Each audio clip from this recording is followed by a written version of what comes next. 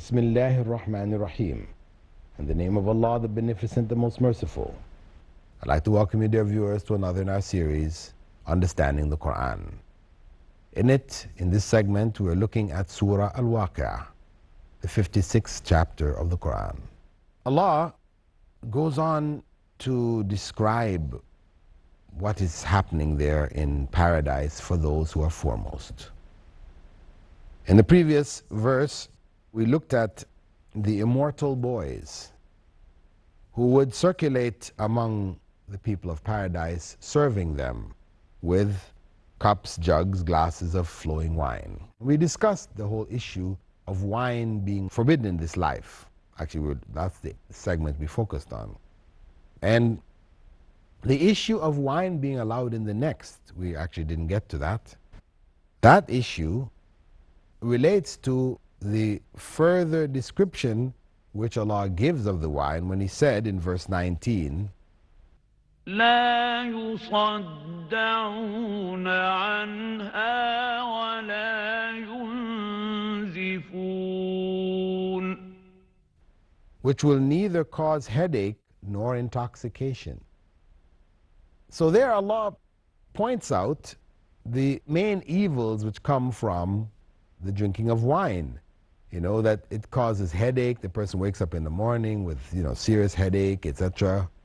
And that's if they've drunk a lot, of course, and most people end up drinking a lot.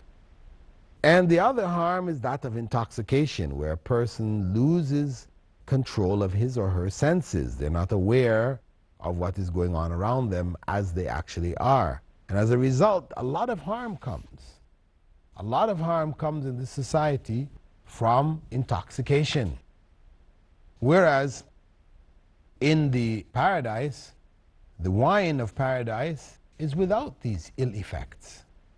So it is whatever is good of wine, that is what is preserved and enhanced beyond our capacity to understand. Because though, Allah says here, it is flowing wine which don't give you headaches and they don't make you intoxicated.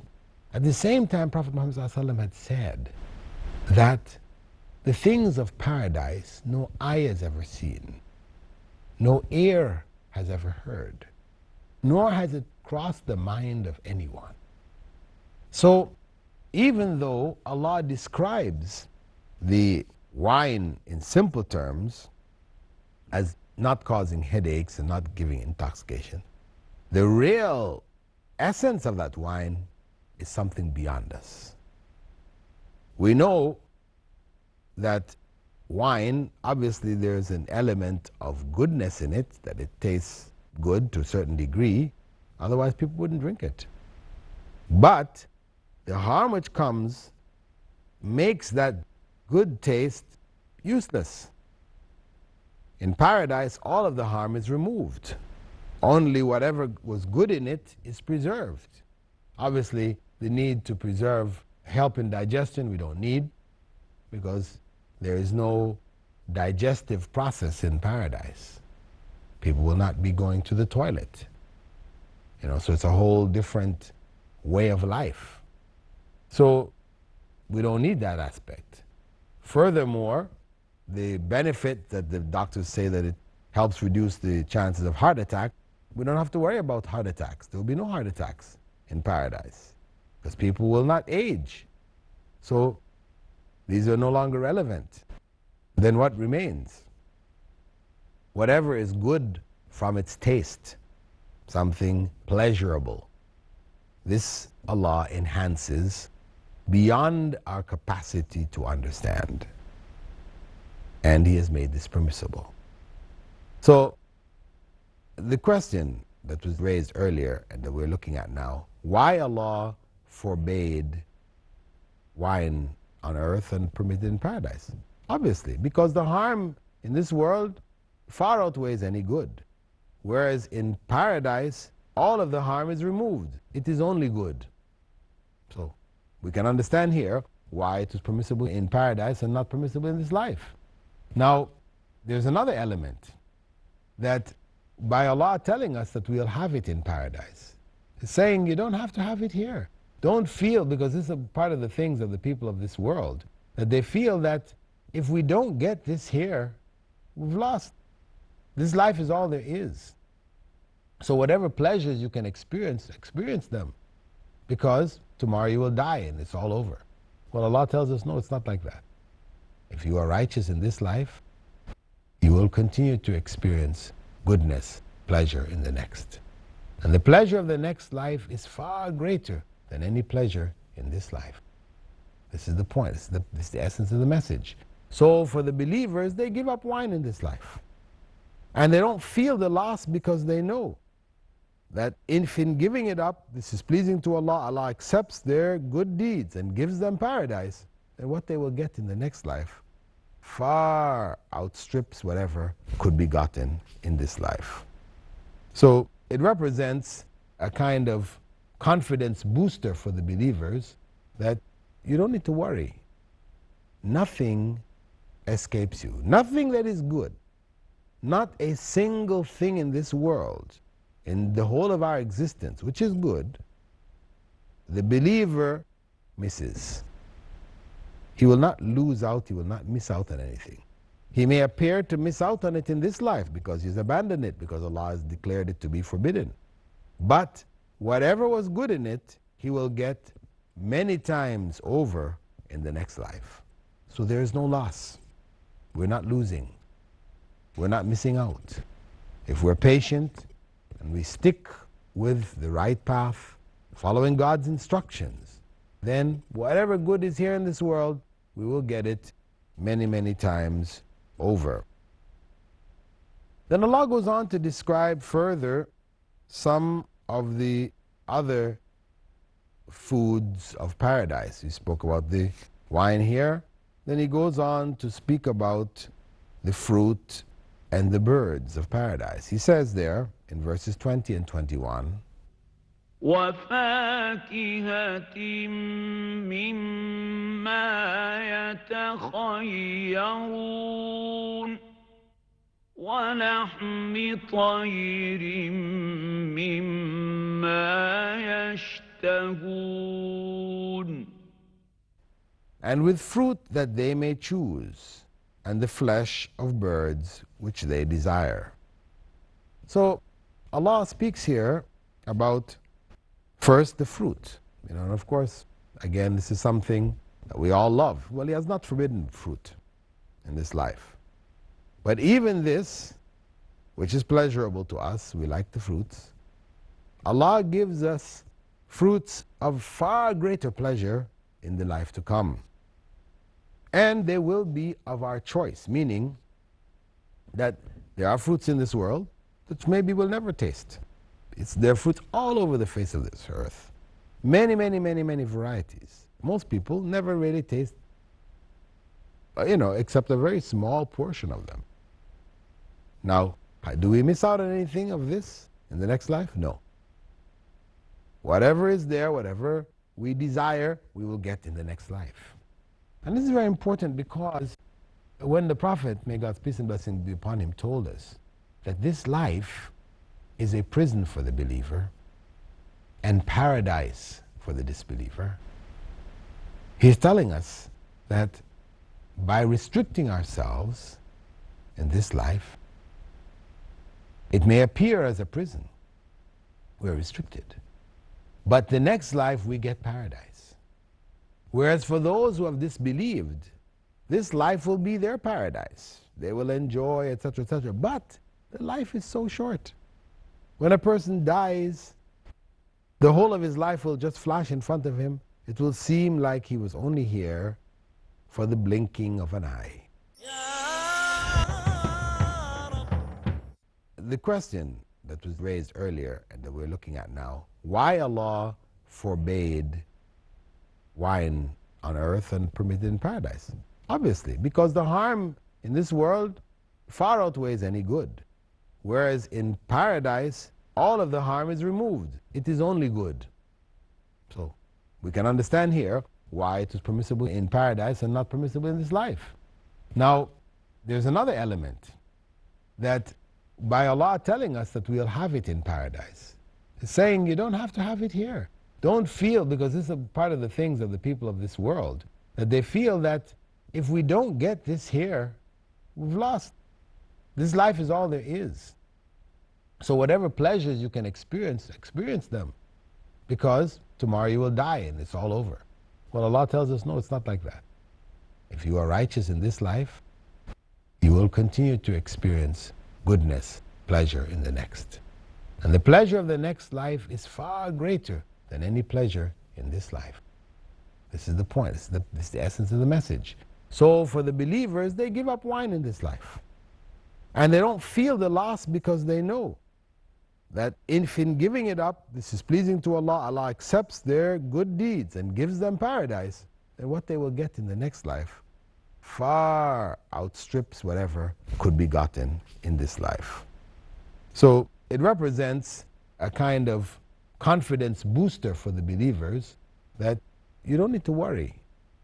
Nothing escapes you. Nothing that is good. Not a single thing in this world, in the whole of our existence, which is good, the believer misses. He will not lose out, he will not miss out on anything. He may appear to miss out on it in this life because he's abandoned it, because Allah has declared it to be forbidden. But whatever was good in it, he will get many times over in the next life. So there is no loss. We're not losing. We're not missing out. If we're patient and we stick with the right path, following God's instructions, then whatever good is here in this world, we will get it many, many times over. Then Allah goes on to describe further some of the other foods of paradise. He spoke about the wine here. Then he goes on to speak about the fruit and the birds of paradise. He says there in verses 20 and 21, وَفَاكِهَةٍ مِّمَّا يَتَخَيَّرُونَ وَلَحْمِ طَيْرٍ مِّمَّا يَشْتَهُونَ. and with fruit that they may choose, and the flesh of birds which they desire. So Allah speaks here about first the fruit. And of course, again, this is something that we all love. Well, He has not forbidden fruit in this life.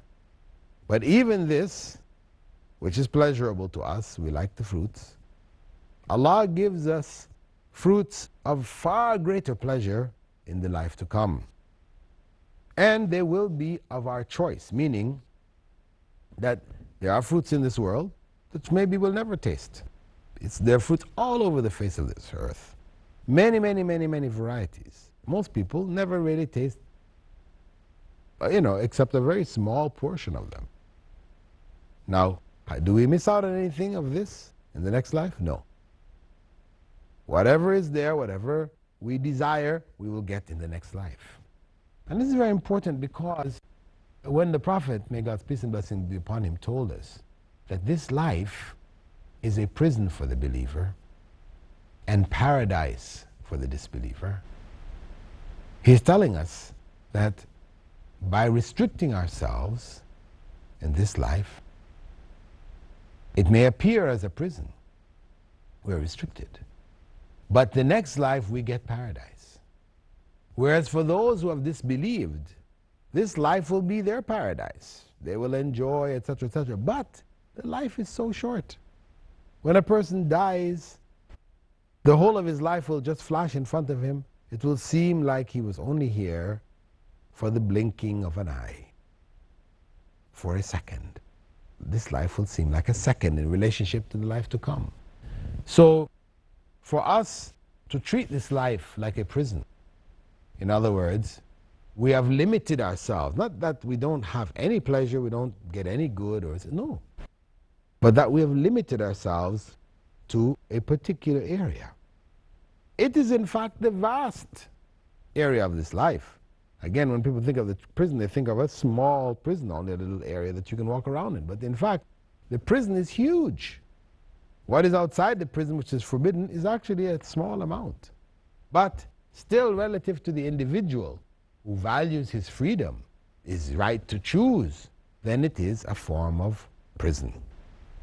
So for the believer, giving up that small area of the forbidden, the disliked, this area is not difficult for him or her to do, because they know that whatever good there is in it, they will get better than it in the next life. Paradise of the next life is the one to strive for, not what appears to us to be paradise in this life. Now there is a narration where Allah, through revelation, informed the Prophet Muhammad ﷺ something about the foods of this life. Because we mentioned first and foremost the fruit that they had to choose, but then Allah went on to say the flesh of birds which they desire. You know, the birds, we eat chickens, it's a form of birds, popular flesh. You know, people go hunting and shoot down certain birds, and their flesh is also very tasty. Now, Allah goes on to tell us in the life to come about the animals that they, in one narration found in the Musnad of Ahmed, which is authentic, he said the birds of paradise are like long-necked camels that graze in the trees of paradise. Abu Bakr, his companion, had said, "O Messenger of Allah, surely these birds must be wonderful." And the Messenger said, "Those who eat them are more wonderful." And he repeated this statement 3 times. Those who get it, who get to eat of the birds of paradise, they will be even more wonderful than the birds. And he went on to say, "And I hope that you will be among those who eat from them." In another narration, found in also Musnad Ahmed, Thabit had said that Anas, the companion of the Prophet Muhammad ﷺ, who was his personal servant, a young man who was given as a child by his mother to serve the Prophet Muhammad ﷺ, he said that the Prophet used to love dreams. He would ask people about their dreams. They would come to him and ask him about their dreams. Once a woman came to him and said, "O Messenger of Allah, I had a dream that I was taken out of Medina and entered paradise. I heard noise because of which paradise wept. I looked and found so-and-so, so-and-so."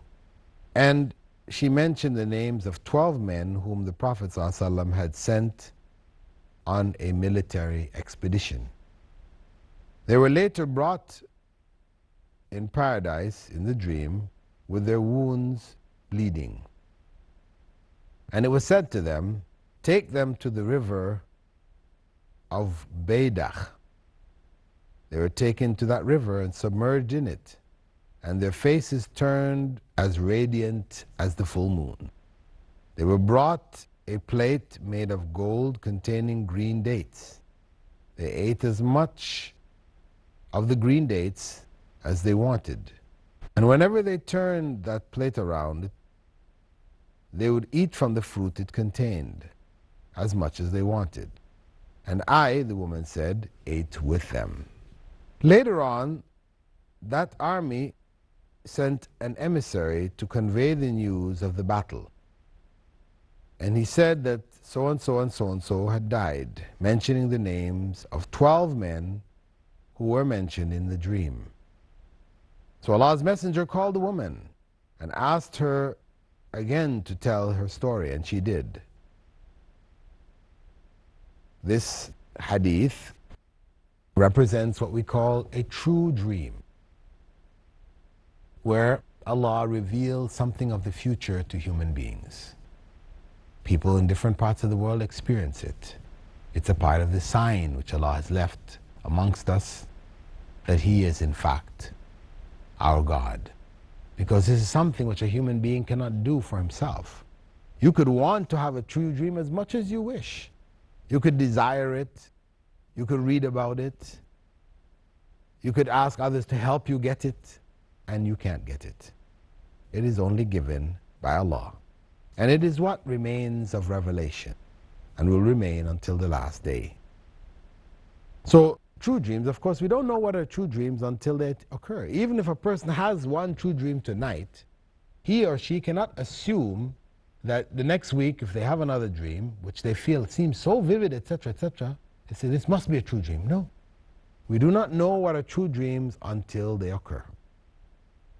And the principle of interpretation of dreams, which are mentioned here in the hadith, it was the practice of the Prophet ﷺ to interpret people's dreams. But of course, these were all true dreams or good dreams. He would speak on them. Whereas the dreams which involve some kind of corruption or fearful dreams or whatever, whenever they came to the Prophet with them, he would tell them, don't speak on it. It's only Satan playing with your mind. And he, in fact, divided dreams into three categories. Good dreams, which involve the true dreams, as well as encouraging dreams. Then the second category he called satanic dreams, where Satan, the satanic forces, the evil jinn, will come into our minds and put thoughts and ideas which we wake up with or we experience in our dreams. And the third category was just the ramblings of the mind. As the human mind absorbs things during the day, it is regurgitated in the mind during the night in sleep. So this area of dreams is not an area which each and every person should just jump into and be ready to make interpretations. No. This is from Allah, and the understanding should be drawn from the explanations given by the Messenger of Allah and from the Quranic verses, etc., etc.